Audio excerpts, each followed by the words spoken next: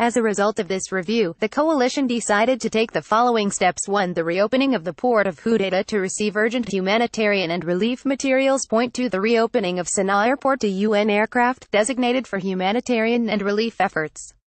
These steps will be implemented in accordance with the procedures approved by the Evacuation and Humanitarian Operations Cell EHOC starting at 1200 on Thursday, November 23, 2017. Further, in continuation of the coalition's commitment to stand with the people of Yemen, and to alleviate the humanitarian suffering caused by the Iranian-backed Houthi militias, the coalition will soon announce a comprehensive humanitarian operations plan that aims to provide assistance and relief to the Yemeni people, and to facilitate the delivery of food to all the governorates of Yemen.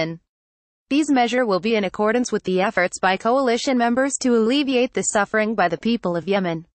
The coalition command also renews its call for the United Nations to urgently send a team of experts to meet with their counterparts in the coalition to review and enhance the UN's inspection and verification mechanism UNVIM in order to implement the best practices that will protect the people of Yemen, and facilitate the entry of aid and humanitarian shipments, while preventing the Houthi militias from smuggling missiles to target neighboring countries.